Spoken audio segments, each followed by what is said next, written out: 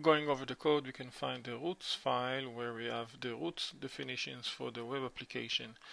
As you can see, when trying to refer the URL address that includes the machine name only, we shall get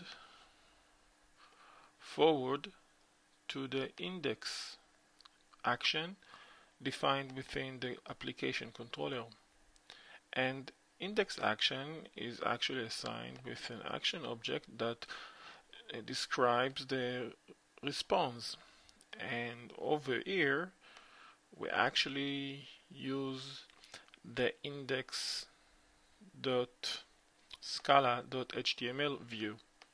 Each one of these templates is compiled into a function defined in Scala. So over here, we actually pass over the string we love Scala to this template, so we can expect to see that message. So let's refresh the web page. We love Scala, just as expected.